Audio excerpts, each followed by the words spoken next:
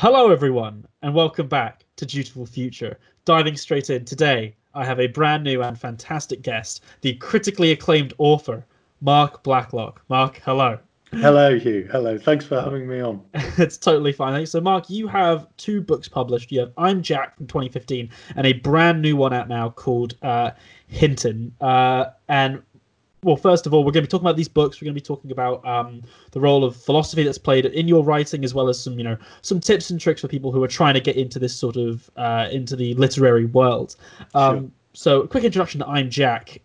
First of all, it's a book which, as I said earlier, critically acclaimed. It's got 78% 4 and 5-star ratings on Amazon. The Guardian described it as an intelligent, disturbing slice of noir. So, Jack, Mark. That would be a bad one to confuse you. Well, actually, no. I mean, it's entirely appropriate because that's true, to be fair. Well, please tell us about I'm Jack. Yeah. Well, the reason that's appropriate is because I kind of appropriate the voice of John Humble, who sort of assumed the identity of the Yorkshire Ripper and did so by copying letters written to the police when they were looking for Jack the Ripper. Hence the title I'm Jack. So yeah, I mean it's totally fine to to kind of elide the identities, because that's sort of the game of the book, as it were. So it's quite a specific section of history that not many people have heard of. The man pretending to be Jack the Ripper. What inspired you specifically to write about this sort of this niche or this area of history?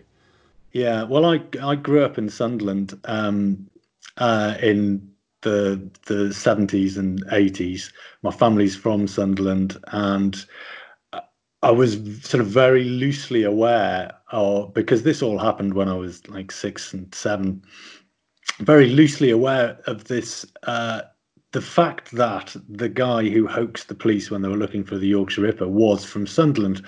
And when I started writing fiction, and I was kind of interested in ideas around identity and the appropriation of voice as kind of literary acts, what it means to occupy another identity and another voice in a literary context. And this story then presented itself to me as a way of looking at that. And also, I must confess to being slightly obsessed with true crime and okay. what draws us to true crime. Like, as much as anything, I was interested in why we have this sort of prurient interest in true crime, and this narrative sort of lent itself as a way of exploring that as well, because John Humble, the guy who hoaxed the police, was himself obsessed with true crime stories and had kind of used everything he'd learned by reading about the investigation into Jack the Ripper in the 1880s to effectively do what he did in the 1980s. So do you see this book where you are, I guess, as you put it, appropriating this voice as almost like an extension of the culture around true crime, where you had a general interest for it and then you saw this example and you thought, oh, why don't I take this very common interest that we have in rather gruesome and horrific stories and take that to a different conclusion and take that to a different extent, that being someone actually trying to make themselves involved in these cases? Yeah, absolutely. That's right. I mean, it's the way in which the hoaxer is parasitical on the true crime, and there's a kind of analog, in that to what we all do. I think where that sort of cultural yearning to sort of involve ourselves in events comes from. So yeah, I was wanting to look at true crime, to shift that sort of perspective, to think about through telling the story how we relate to these events, what goes on. And of course, what happens when you start thinking about it that way, you become much more involved in the effects on the real people. You can't kind of engage with true crimes without coming face to face with the fact that they've affected lives in myriad ways. So yeah, it was a journey of discovery to write as well. You know, it was interesting. Is that something that you think that has influenced your work or sort of improved your work in a sense when you were doing the sort of research for this piece, and that being the sort of the increased focus on not only the direct story of who John Humble was and what his actions were, but the outside effects of who that impacted and how it actually really made a real it sounds like just a silly hoax. It actually made a real impact on people's lives. Is that something that you sort of grew a development of an understanding for, an appreciation for whilst you were writing? Do you think that gave you a better understanding of sort of the period? Yeah, absolutely. So I started from a quite kind of dry conceptual space, I suppose, thinking about what it would be just to occupy that voice, to kind of hoax the hoaxer, to get to kind of use that voice to tell the story. And it was through researching it that I was thrown into the contact with various people. So I mean, and the first person was Humble himself. At a certain point, I had kind of various dark nights of the soul where I thought, is this an okay thing to do? At that point in time, Humble had just been released from prison. He served 4 years of an 8-year sentence. And, while I felt it was artistically legitimate to do what I was doing at a kind of ethical level, I felt like he had to be offered the right to respond, as you would if you were kind of doing a journalistic piece about someone. So I wrote to him. I found his last known address and wrote to him, and didn't receive a reply. And I assume that's because he just, he simply didn't want to talk about it.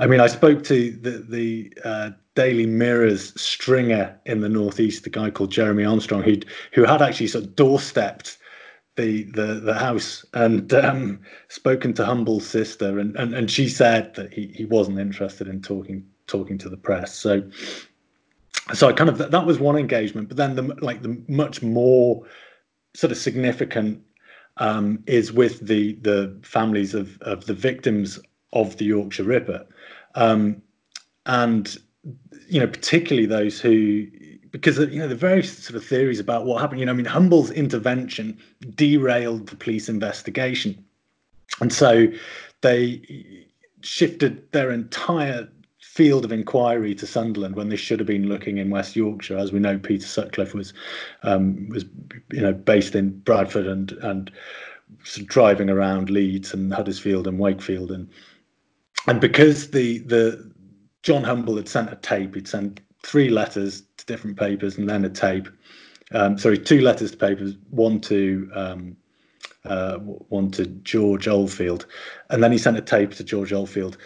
And the tape really hooked Oldfield, largely because of this sort of distorted intimacy that Humble kind of had. He addressed it directly to Oldfield. He appeared to know certain things about attacks that only the killer could have known. Subsequently, we now know that he read all this stuff in newspapers, and it was simply that the police didn't have kind of rigorous enough filing systems to realise that. But sort of the fact of Humble's hoax potentially cost people's lives, because the police might have found Sutcliffe sooner had he not intervened. So there's that sort of sense of responsibility when you're retelling this story. You're kind of reactivating this stuff. There's lots of people that aren't going to want to hear about this, or indeed will want their voices heard, in an authentic way. So it became a set of questions that I had to ask myself. How do you negotiate that? How do you deal with the victims' voices? So how much pressure did you feel to be as accurate as possible and commit to pure realism, whilst trying to balance that with making a work of literature which is entertaining to read? How difficult was it trying to strike that sort of balance between entertainment and realism? Yeah, that's a really good question. The sort of formal way I work is sort of explicitly anti-realist, I suppose, but in a way that uses and subverts different realist, different sort of modes of narrative delivery. I suppose I end up getting quite abstract when I talk about this stuff, because the realist novel essentially uses sets of formal conventions. So, but and we buy into those conventions as readers, but they aren't, that they aren't real life. They are representative conventions. The omniscient narrative voice is a great example of this. I mean, there's no kind of equivalent to that in your head unless you're completely insane. So, these realism operates using sets of conventions that are really agreed between writer and reader. It's a sort of contract.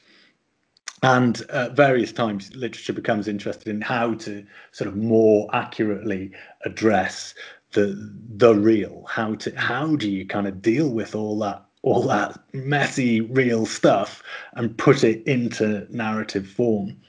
And the way that I've responded to that in my work is to work with documents which seem to me to be kind of residues of the real, that sort of have within them their own kind of codes of narrative, albeit much more abstract than traditional sort of storytelling. So I used a lot of documents, both real and faked, in I'm Jack, because Humble was a hoaxer and himself a kind of writer of fiction.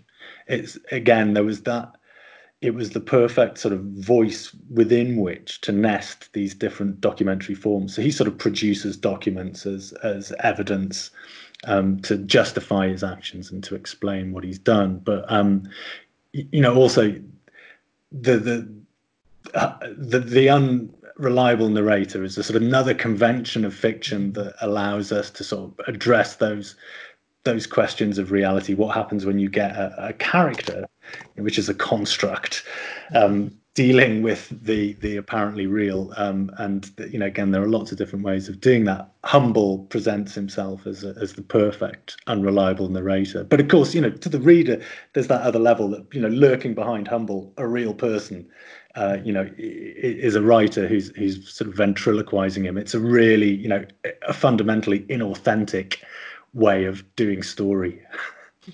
So do you feel there was like a sort of a natural progression from what Humble did? Because as you pointed out, he wasn't in some sense a storyteller. He was telling a story around these motives to try and portray it as himself.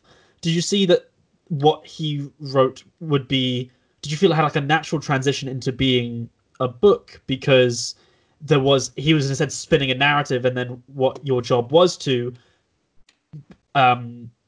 realize that narrative and then put the person behind it. Yeah, absolutely. So he's exactly that. I mean, it's quite early on. I began thinking of him as a kind of distorted storyteller, or even a satirist. I mean, what? Again, looking into his life, it became apparent quite early on that he felt like he'd been mistreated. He had a grudge against the police, and his actions were really about trying to get some kind of weird revenge on the police and on authority in general. And he's a kind of curdled satirist. He's trying to expose what's wrong in the police, and indeed in sort of tabloid press coverage of this set of horrific crimes. And he does that very effectively.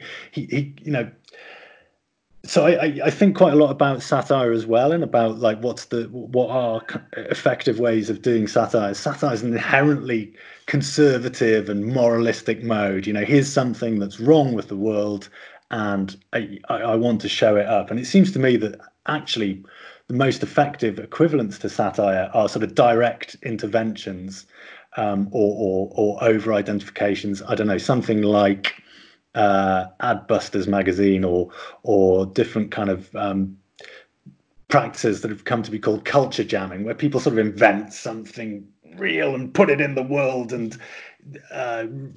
other people respond to it. So it's a kind of intervening directly into the media. So something like in Brass Eye, where Chris Morris interviews celebrities and shows the workings of the media and how people sort of pimp themselves out to different causes.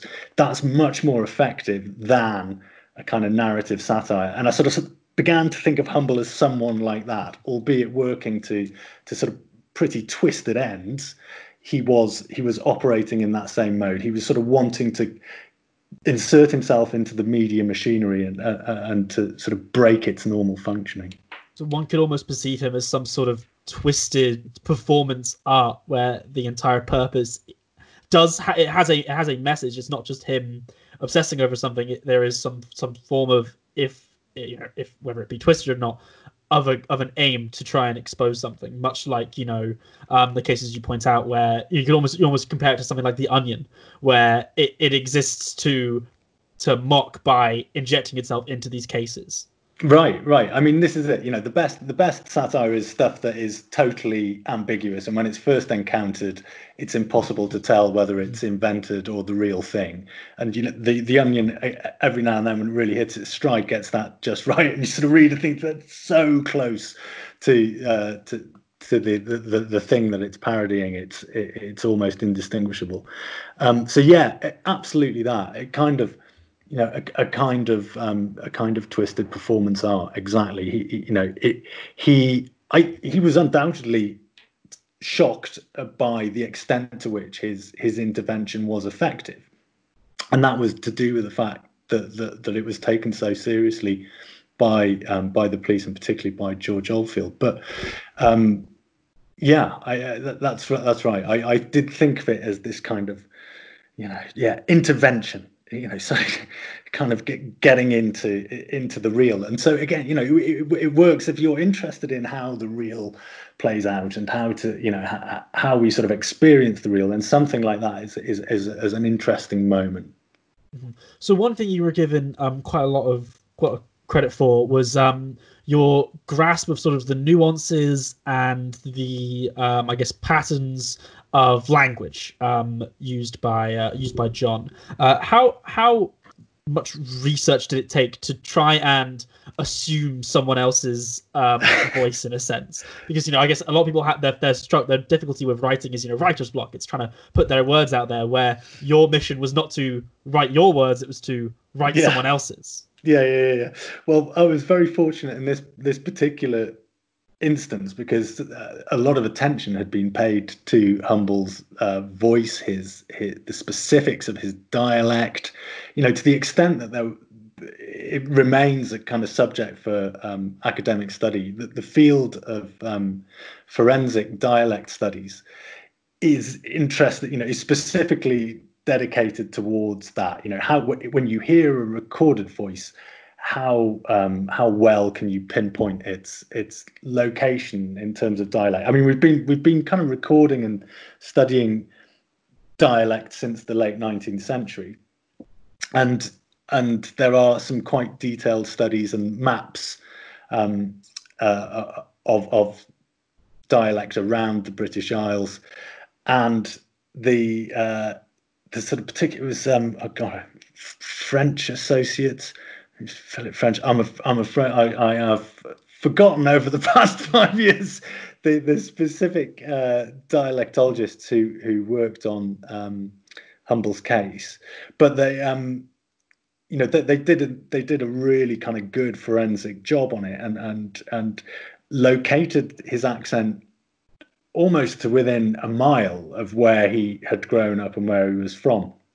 But they started off at the north of the Weir in Sunderland and went inland through sort of different mining villages, and coming along the north of it, and they stopped when they got to the place where they thought the accent was from, Castleford, and just south of the river was the Ford estate, which was where Humble actually grew up. So I mean, they pinpointed it almost precisely, as I say, to within about a mile.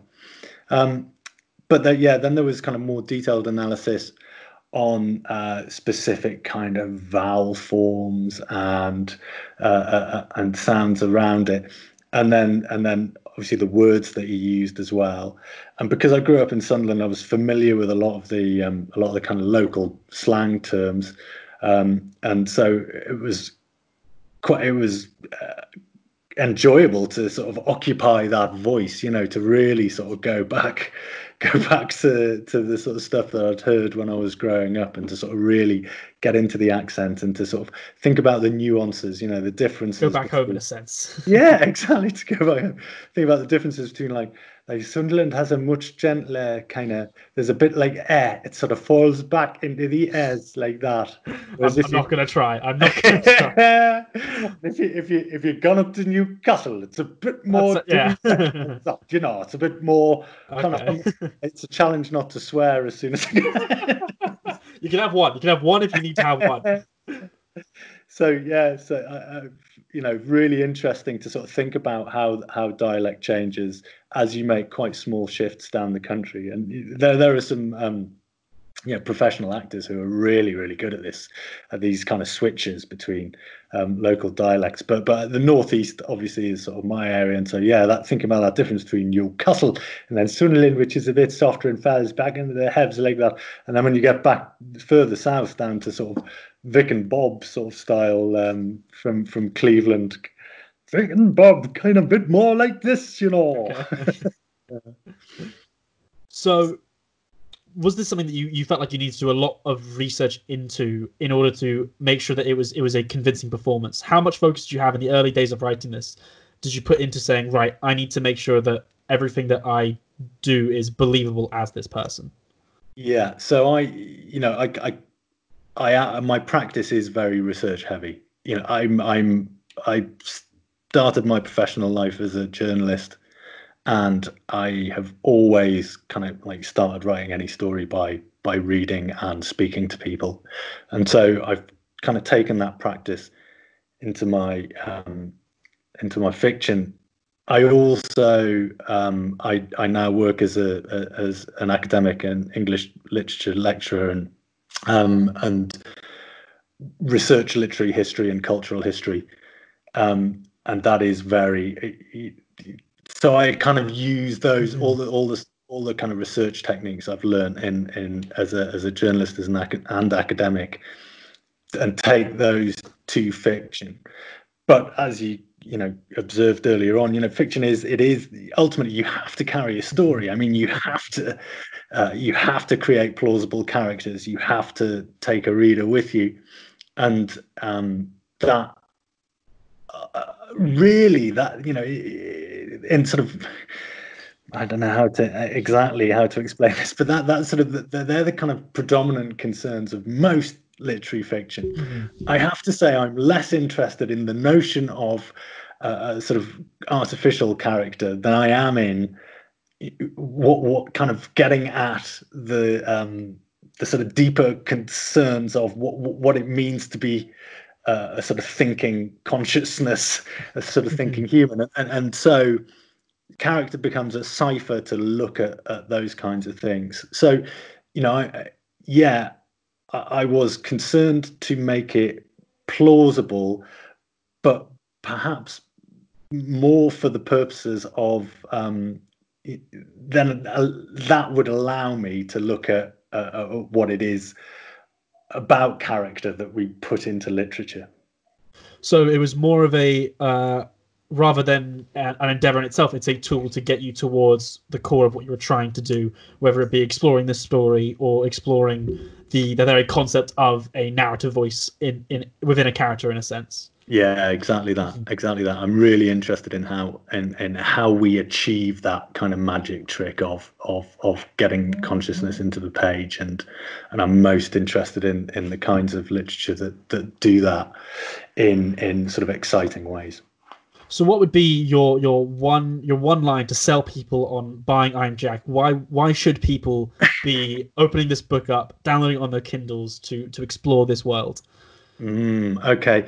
Well, the purest of unreliable narrators in their own lies. It's a journey into the idea of the lie and the hoax, and it it will locate you within that mindset. Mm-hmm. That's more than one line, but that'll do. That's perfect. Transitioning onto your brand new book now, Hinton. If you've listened to the first 25 minutes of this, and you thought, oh, so this next book will be maybe going further back in time, more gritty, crime stuff. No, Hinton is a dramatic leap from I'm Jack in almost every possible way, rather than a gritty, nuanced crime noir historical piece. Hinton is a much greater historical presence. It has very important and central concepts of mathematical pure space, fourth dimension. It is the fourth dimension, things which, upon first glance, are far more than I could possibly ever hope to grasp. So I think the first natural question is obviously what is Hinton? What is the introduction to Hinton that people would need, and then also what inspired such a massive change in content? Yeah. Okay. So, essentially, Hinton is a historic novel. I mean, it's a novel about a particular family in a particular period in time. They're an English family, and the book is set essentially between 1880 and 1908. So it's that the fin de siècle of the Victorian period and the early 20th century. And subsequent to various events, the family have to leave England and live in Japan, and then leave Japan for the USA. And so it's a kind of family. I don't want to say an epic, because it's not as big as that. It's a historical novel that's dealing with the life of one family. And that family is sort of across three generations, but it's sort of slightly expanded, because at the center of the book is the conviction of Charles Howard Hinton for bigamy. So that this family kind of splits and bifurcates, and there's a second family. He has children with his bigamous wife. So it's similar to it shares what it shares with I'm Jack is that it's a found narrative. Basically, it's sort of it's the story of someone's life. It's a historical book as well. I mean, the period is just different. A lot of I'm Jack is set in the 1970s and early 80s, and this is just 100 years earlier. But I'm interested in some of the same formal concerns in terms of how we approach the real, how you deal with real lives in fiction, and what roles documents play in that, and indeed what it means to kind of read as a researcher and as a sort of archival digger, and both books kind of play with those ideas. So similar to I'm Jack, one thing that's been praised about Hinton so far has been its accurate portrayal of Victorian domestic life, and then outside of specifically the domestic life as well. And my question is, so you said from I'm Jack, the research was in some way natural to you were from a vaguely similar area. You had a grasp of the sort of dialects. How was there a big difference or a sort of a learning curve that had to be done in the jump from researching something that's much closer to your experiences over to something which is totally foreign? It's far beyond in the past. It's a totally different kind of case with less clear and present evidence from the I'm Jack story. Was this a big leap in terms of research and I guess storytelling? Yeah, well, there's a bit of a sort of cheat in there. In my academic life, I have taught Victorian literature, and so I wrote my first academic book on the idea of the fourth dimension of space. It's a sort of cultural history of where this idea comes from, and it was in the course of that research that I came across the Hinton family and their various theories. So I was kind of already immersed in that world research-wise, and had done a lot of thinking about the idea of the fourth dimension and how it kind of what its metaphorical potential is, and what it does in that period in the fin de siècle and early 20th century. And also, like, the fin de siècle is this hugely exciting kind of productive time. You know, it's a bit of a truism amongst Victorianists that everything that we think of as kind of quintessentially 20th century is actually from the Victorian fin de siècle. And you know, so that I wanted to write about that period. It's really about kind of the emergence of the modernist mindset.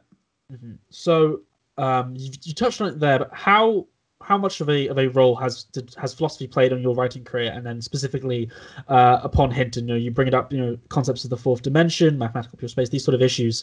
How great has philosophy been, whilst it's obviously more present in Hinton, but also in I'm Jack, in influencing and inspiring your writings?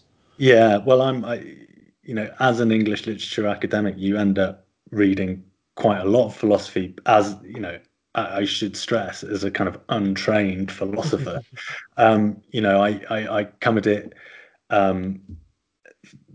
sort of theory as a broad subset of philosophy, the kinds of philosophy that are looking at culture and literature, particularly, are. I've read quite a lot of that. I've taught an MA program in cultural and critical theory, so I read a lot of very specific little bits of philosophy, and that has influenced my thought a great deal over the years. And in researching for my academic work, I've had to then sort of track back and engage with sort of more, I suppose, more significant philosophical thought, such as Immanuel Kant. I remember when I first, the classic. Oh, honestly, I've got Critique of Pure Reason right here. Very good, very good. Yeah. You'll be right there for. So I mean, the part of the reason the idea of the fourth dimension is kind of particularly exciting and interesting in the fin de siècle. I mean, all the arguments about it are engaging with Kant, because, you know, Kant has space as an a priori condition of mind. Space and time are what exist before thought. Thought and mind happen within space and time. You can't think them into being. But the fourth dimension of space, or higher dimension spaces, sort of complicate that picture, because they are essentially, you know, speculative spaces that sort of disprove or certainly kind of create problems for that Kantian idea of space as something that is a sort of precondition of mind. Because I think one of the things that comes up quite a lot in Kant is his sort of perceptions. You know, there's the two world perception, the one world perception, which is to say that there's the world that we perceive, and then there's the world in its reality. Yeah. Noumenal and the phenomenal. Oh my! So many words. I understood the word a priori, and then I trailed off. So specifically, I guess Kant and these sort of ideas. Is this something which is almost, you know, a lot of people, they read Kant, and if it makes no sense, and then suddenly it clicks with them and it changes their whole worldview. Do you see Hinton as almost a way for you to try and process the complex and abstract ideas that you have experienced in your readings and research of various different philosophical concepts? Ooh, that's a good question. So the Hinton story, yeah, I mean, almost exactly in terms of the, you know, the phenomenal and the noumenal, but really quite a kind of coarsened version of that. You know, what, again, how do you get the real into a fictional structure, and how do you kind of create frames or sort of delivery mechanisms that might get you closer to sort of more philosophically real experiences. It's a hard thing. You know, fiction quite often is it's a combination of the sort of like the researched, the exceedingly considered, and then there's this sort of big dose of just intuition, like what you're gonna do, how do you do it just right and do it. And so there's a bit of that. You know, if it's overstudied and overworked, it can it can be, I think, quite alienating to read, and I hope to avoid that, but at the same time to do some of that sort of, yeah, to do some of that big philosophical work. Look, novels of ideas are not very hip at the moment. So, So like even for example, with my small writing scale, which is mostly like student writing, student articles and stuff. My number one piece of advice to anyone is always don't make what you're doing a Wikipedia article, because like with the over research problem, they just throw facts at you and then it becomes inaccessible or boring. Do you see that these philosophical ideas that you try and implement into your work as a sort of counterbalance from your research intensive style, where you have so much detail in your writing, but that is balanced by grander themes which can be explored, so it doesn't end up just being something like a Wikipedia article where it is a list of facts about the period? Yeah. I kind of don't think of it explicitly like that. I mean, I wonder if I don't know, it might work like that. Possibly. So the better analogy for this might be, so when I first proposed this novel to my editor at the time, he said, I want you to make this book something that turns you inside out. And that is because one of the speculated features of a four-dimensional space is that if you are able to transport a three-dimensional object into a four-dimensional space, you can invert it. So the simplest way of demonstrating that is by analogy. If you have a left-handed triangle that is on a plane, a two-dimensional space, as a three-dimensional being with access to three dimensions of space, you can lean down into this two-dimensional space, pick that triangle up, flip it over and put it back down. So you can invert the triangle because you are able to act on it from a higher dimensional spatial manifold. And so it is from 4 dimensions to 3. So a 4-dimensional being can reach into the 3rd dimension, take something out, flip it inside out and put it back. And so you have this really kind of crazy feature of 4-dimensional space that also gives you some kind of like a metaphor that we use to describe perhaps something intensely emotionally affecting. It turned me inside out. And I started thinking about all the different features of higher dimensional space in that sense. What could I do with them as metaphors and structuring ideas, and sort of playing around with them at that level of the text. So I mean, I'm a dreadful sort of formalist. I'm really interested in what you can do with these mechanisms, how you can kind of twist them and make them produce different effects in literature. So it's really, that's what it's doing. The philosophical stuff is there to kind of, I suppose, to allow the reader reveries, to sort of follow the characters into reveries of philosophical thought away from the kind of grounded realities of moving one character from one place to another, or having them, experience an argument or a fight, the kinds of stuff that typically moves a dramatic narrative along. But also to provide this sort of set of structuring conceits that would allow you to experience, as you pass through the book, a shift to different perspectives and almost sort of different worlds within the one novel. So did you find difficulty in adapting and implementing such a complex abstract concept such as fourth dimension into a fiction literary book? Was this something that you had a concern over whilst writing, that maybe these two concepts might struggle to marry? Was this something that you always thought, no, this needs to happen and this is something that will definitely take? Well, I always get, because I'm familiar with the idea and its potential, and also it's something that's done a lot of work in science fiction over the years. The fourth dimension sits behind all hyperdrives and hyperspace, and it was a favorite kind of trick for H.G. Wells in his early fiction to do things with the fourth dimension. It's sort of, there was a model for how to do a lot of this stuff, and I am aware that that I can tend towards, particularly if you're sort of interested in conceits and in sort of formal constrictions, you have to bear in mind at all times the fact that you can't overdo it. You don't want to, you don't want to alienate people. And I'm not sure I always get that balance right.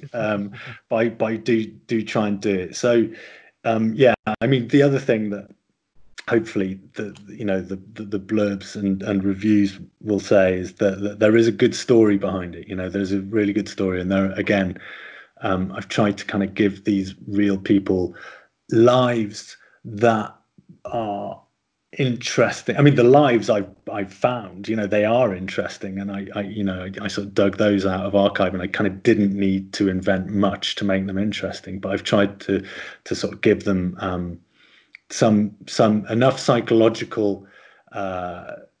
Again, I'm sort of wary of words like realism or depth, because I mean, depth, the idea of psychological depth, right? I mean, that is in and of itself a dimensional, a spatial construct. Flat characters are from dimensional fictions, from Edwin Appard's Flatland. They're the original flat characters. So, I am interested in this kind of stuff, and playing with that is fun and interesting to me. And I hope it doesn't get in the way of other people enjoying it as well.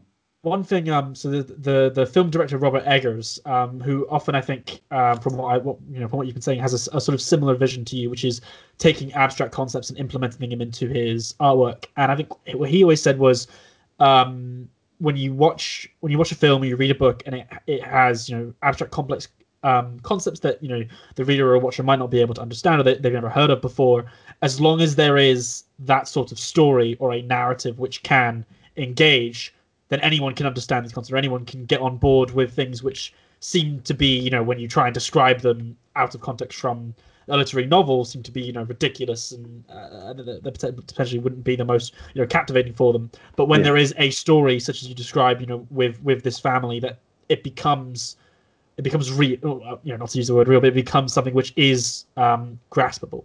Yeah, makes sense. I mean, you've got to dramatize things really to make them kind of come off the page, and you can dramatize in lots of different ways. I mean, I think you can dramatize in quite abstract ways. You can have sort of flights of the imagination that are themselves quite dramatic because of when they take place. But yes, I think that's right.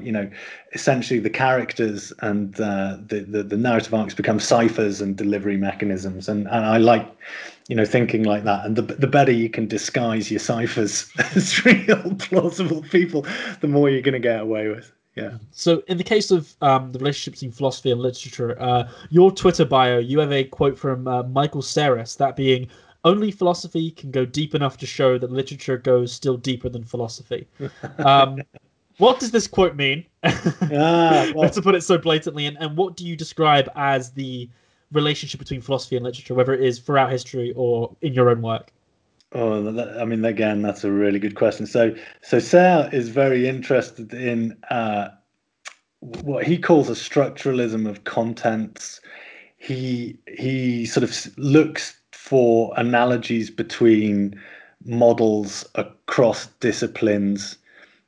He's totally disinterested in the kind of silos that we build around sort of academic practices in the contemporary university, and he likes to be able to move freely between, for example, classical science, physics, thermodynamics, and literature, as well as philosophy. So there's a kind of continental philosophy, I think, is often quite the, if you read Serre or you read Derrida, or these guys always go to literature for models. Quite often they will have written critically about literary fiction. There's the kind of very rich culture, particularly in France, of engaging and German philosophy as well, of engaging with kind of literary criticism as a way of furthering the ideas of philosophy and using literature as a model for demonstrating philosophical ideas. And I think Sayre is expert at that because his predominant method is to look for those structural analogies between different forms. So that's what I get from that. And yeah, it's interesting to me that the way that different philosophers kind of treat literature as a sort of stock of examples. And there's something about the kind of texture of the literary experience that enables you to do some of that work in a slightly more nuanced way, in that you kind of take, it's perhaps a more intimate engagement with a reader than the sort of more strictly kind of rational or God, I want to use the Kantian word apodictic without really having a tight handle on what it means. I think this is what I'm Fine. trying to say. I'll slap up the definition on screen right now, so everyone can. It should be over my face. Everyone can see whether or not it's correct. You can do this. Let's go. Yeah. But I mean, sort of like really kind of tight reasoning that produces sort of self-evident answers. Obviously there are as many different styles of philosophy as there are of literature, but the experience of reading literature allows perhaps for that for the sort of philosophical concepts to be more to take more intimately experienced. So, I think one thing that often gets ignored in sort of studying of philosophy or literature is that the sort of closer, I guess, reciprocal relationship between the two. I mean, there's plenty of philosophical works that come to mind, at least for me, which are written in styles of fictional conversation. The classic Socrates and Plato. Leibniz comes to mind. Yeah. And I guess the natural question would be: do you often see that what literature can be is a tool to present philosophy in a more digestible way? I don't that isn't how I set out, but it may be part maybe of I guess a result. Yeah. Potentially. Yeah, definitely. I mean, the examples you give, the kind of dialogue mode, I'm immediately sort of thinking about Edwin Abbott's Flatland, purely because we're talking about higher dimensional fictions, and it's an important book for me. And in Flatland, there are sections of dialogue between A Square and the Sphere about the experience of raised dimensionality that are definitely kind of calling back to Plato. So yeah, but I'm sorry, I've forgotten your question here. It's totally fine.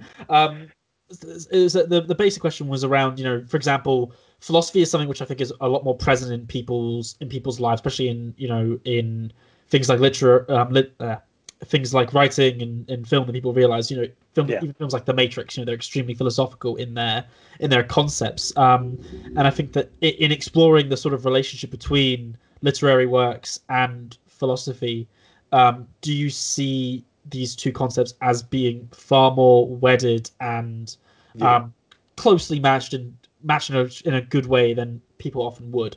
Yeah, that's absolutely right. Yeah, I mean, again, when I'm teaching kind of cultural theory or critical theory, you often will use as source materials.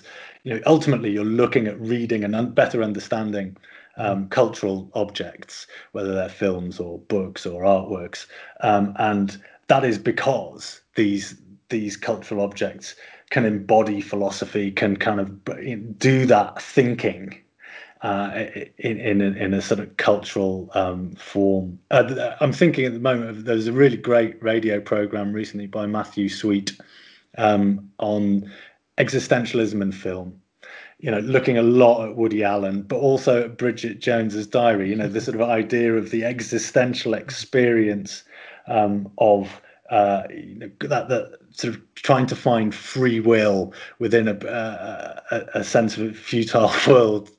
something that is really beautifully done in Woody Allen films, for example. So you've got there's a lot of different cultural objects do different types of philosophy in different ways. In contemporary art, there's loads of people doing work that is directly responsive to, say, for example, Timothy Morton's philosophy, or Bruno Latour, or sort of contemporary art and contemporary philosophy are very, very sort of closely in conversation. I can't see Bjork videos without thinking of Donna Haraway and her writing about cyborgs and kith and kin and relations between humans and animals. So yeah, there's a lot out there. So as we did with I'm Jack, what would be the one or two lines and the selling point, or what you would say to someone if they ask, why should I be reading Hinton? It's one of my friends calls it a bodice ripper. I hope that it's got a bit of that. It's got some sort of classic. It's a way of enjoying some mind-bending fin de siècle philosophy within the shell of a traditionally rollicking historical family novel. Mm-hmm. Fantastic summary there. One final last question. What advice do you have for budding authors and people who they are starting to explore these sort of worlds of, trying to write a book? It's something which people find extremely daunting. And having been published twice, what have been the main lessons and challenges you faced in this journey? Yeah, well, the first thing is to just write. I mean, there's no shortcutting that bit. You just have to write, and the more words you get under your belt, the better your writing will become. And I don't think that there's anyone who stops learning to be a better writer. As careers go on, people, I think, actually get better at doing what they're doing, regardless of how books are received at different stages of careers. But when you're starting out, I think it's all the more important, just to sort of be in the game, to write, to produce, to be doing it primarily for yourself to begin with, and then to start sort of testing stuff out in different contexts. I mean, there's loads. The great thing about the current moment is that you can publish instantly and for free online, and that's meant that there's a proliferation of outlets, all kinds of different levels, producing really fascinating work, and then there is, there's just kind of lots of levels within it. But the main thing is to get stuff out there, and even if you put it on your own blog, that's a great start. That's where I started writing. It was just, well, in fact, before publishing stuff to a blog, I was part of a writing collective, and we self-published 2 paperback collections of short stories, and performed at a couple of little literary festivals, and that was a really great way of cutting our teeth. So I think getting involved in literary culture is a really good place to start. Right then, Mark, thank you so much for coming on. It's a pleasure. This has been great. So I have a few things to shout out. Number one, everyone follow Mark on Twitter. It's at Dr. Blacklock. Check it out for more updates on Hinton and I'm Jack, I'm sure. Both the links to buy I'm Jack and Hinton will be in the description of this video. I hope everyone enjoyed listening. Mark, once again, thank you for coming on. Thanks very much for having me, Hugh. It's been lovely to chat. No problem at all. Thanks very much, everyone.